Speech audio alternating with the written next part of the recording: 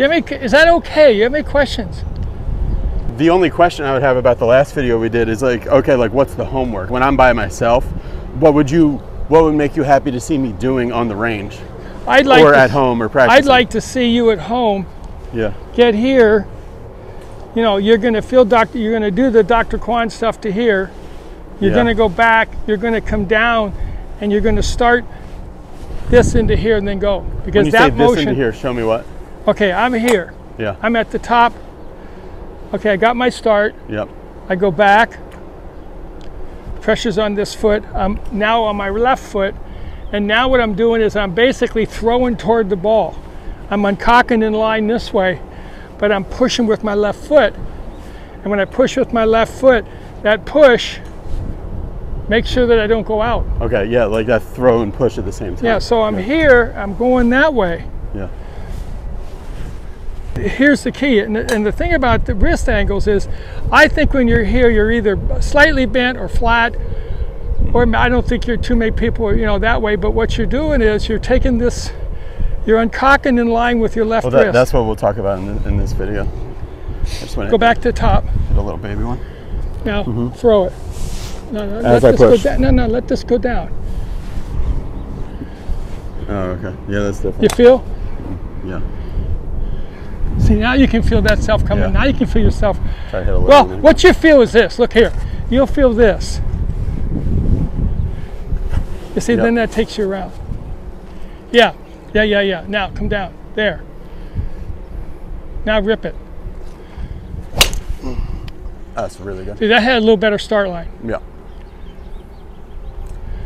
Hey everybody, thanks for watching. Today we're talking about wrist angles with Lee Deitrick. We're in Duarte at Rancho Duarte Golf Club.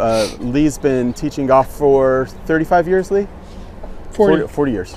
And he's really, Lee, if you would have given, let's say like after you were teaching golf for a year, if a future version of you came and gave yourself a lesson, what would you tell a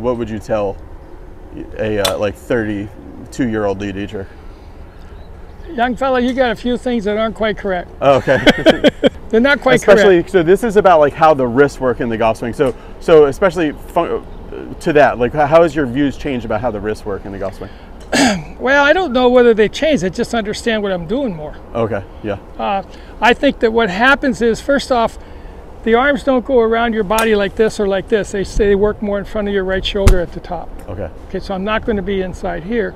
And like I like what you've heard from Monty, and I like what you've heard from Mike Malaska. Yeah. That I think what happens with this, if I'm just standing here, is that I'm picking up on that camera. I'm just standing here.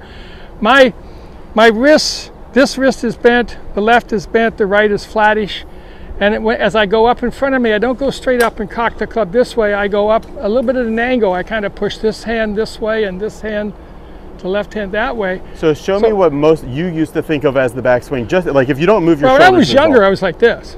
Okay. Yeah. And if you ask guys how to go hit what the right hand does in the backswing, I would go like this with it. Yeah. Most guys are going to go over here. So the entire golf swing, the range of how far the hands move is like from here to here. Basically. That's about it. Because you're going to be here, you go down, and then you come back up this way. Okay. Where I would go next is I go with what I've learned from the golfing machine, and what's happening to this left wrist is this. At the top, it's either going to be a little bit bent or it's going to be flat. Yeah. You'll see some of the players, younger players today, get arched, but most people are going to be somewhere in this vicinity. Now what happens with this, if I choke down the shaft, what I do with my left thumb is I uncock my left wrist. So when I uncock this wrist, as I uncock it, the wrist moves from bent to flat to maybe a little bit arched at the bottom. Okay. Yeah. Now if I just do that from the top and I turn, and now I just turn to impact, I've got enough lag. Yeah, okay. You know, you don't have to hold this way or... I'm like Monty. I don't think you pull with this handle and get down to here. I think you throw the club and keep the right wrist bent to create lag. Okay, now, relax your hands. Yeah, they're relaxed. Let me have the club. You're here. Now, if you push both thumbs down this will tend to go that way. Okay, yeah. Okay, if I push my left thumb down only, and my right wrist, okay, my left thumb works with my right elbow. Okay. So what you're trying to do is you're trying to keep the elbow bent and go like this. Yeah. I want you to push the thumb down and straighten the elbow. Yeah. Stay there. Okay. So that keeps this wrist bent. That's the key to lag. Okay. So I'm like this. Right. Maybe the best way to see this is here. If I straighten this out, you see how my arm working this way? Yeah. Is working with my wrist. Mm-hmm. I'm not, so when I go down like this, I'm not trying to hold this off, and that's what I think you do. Yeah. You try to hold it off. I'm going to throw it down, but as I throw it down, I'm going to keep this right wrist. The right wrist is going to karate chop, but notice that my wrist isn't changing its angle. Yeah. It's going here because this arm is working with the left wrist. So I get up to here, I'm going to throw this. Well, when I throw it with my right hand, if I throw it with my right hand, I don't lose the bend. I'm throwing it there. See, now we're back to that lag position. Now we're back to where you were at P6 yeah. before. Yeah. So depending upon what your feel is, that feeling could be a throw. Yep. With the right, keeping the right wrist bent. Yeah. Or it could be uncocking the thumbs. Okay, right. Let me see you do that. So let me help you a bit. So go up to top. Now go up, just do it in front of you. Oh, I see. Okay, so you're here. This thumb is going to uncock, and this wrist is going to stay bent, and you're coming down to there. It won't go straight, it'll just go to there because at impact you'll be a little bit bent. Okay. You feel? Yeah, I like feeling that the left thumb doing this and the right elbow doing this are together. Yes. This wrist uncocking works with this thumb. Yeah. Okay. Okay, now if you want to do it with your right, feel like you're going to karate chop down with your right arm. Mm-hmm. Yeah. See, when you karate chop down, as you open this up, this is going to go. Yeah. I'll tell you where I got that. Okay. Where it really sank in, even though I'd done some training with the golf machine and stuff. Right. Putting. Okay. I push putt.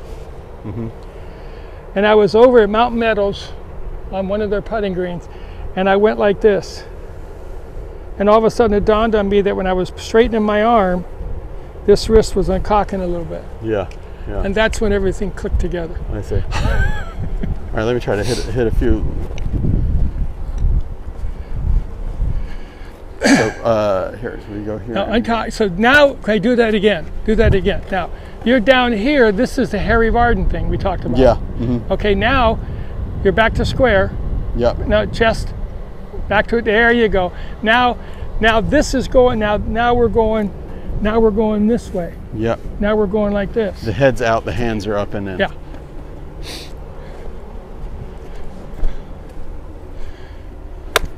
Good.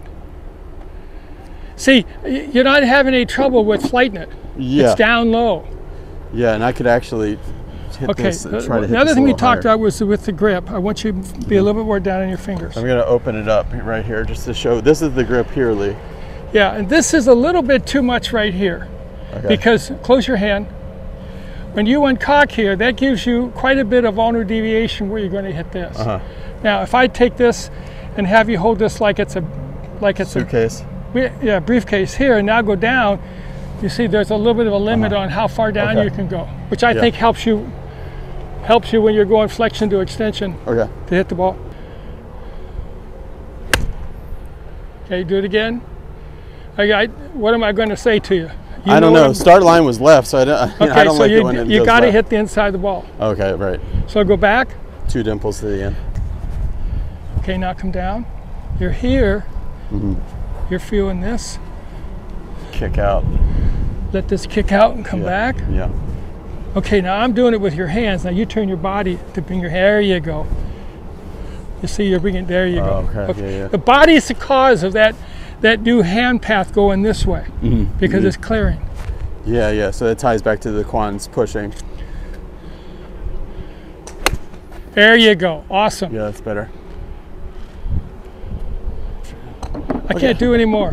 Yeah, I'm gonna try to just raise the last time we were together. So we were talking about the plane of the hands was not the same as the plane of the club head, and this is where we're seeing it.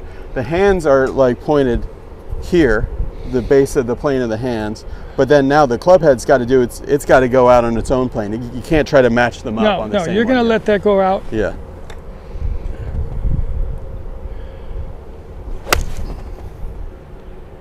That's good. So now it's just a matter of you just overdraw. Huh? That's a straight, and then it goes that way. Okay. So that's when I need to hit the inside of it. Okay. You need to get more inside, or you need to close the club head less. I see. Don't work so hard to close the club, because you don't have to work so hard, because you haven't. It's not open. It's not. There you go. Yeah. See, you don't have to work as hard with your hands now to square the club up. Yeah. Because you never got it open. When you did this before, you were down here. You see, you were down like this, going into the ball. Well, now you're only to here, and the face is squarer. I can just let this go around. So when I let it go around, this is my feel. Yeah. For so long, Lee, I tried to hit low shots like that. Yes. And then see, when I do that, I'm above the plane dragging this way rather than when I let it. It's like the video. It's like the video you did with Mike whenever you talked about ask you to pose impact. Yeah, when you posed impact, you were up like this, where he was back like this. Totally true. Yeah. All right, last one. I mean, you've heard a lot of this before.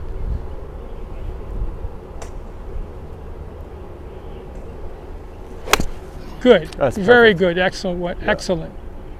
Oh, great. Thanks, Lee. That was fun. You're welcome. You guys can find out more about Lee if you send him an email. I think is the best way to contact Lee. It's in the description to this video, and we're going to be doing a golf school coming up in September. We're considering doing one even earlier if there's if we can find some time. So go to BeBetterGolf.net/school. There'll be information about that, or send me an email at contactbebettergolf@gmail.com. We'll give you information about the next event that we have. Bye.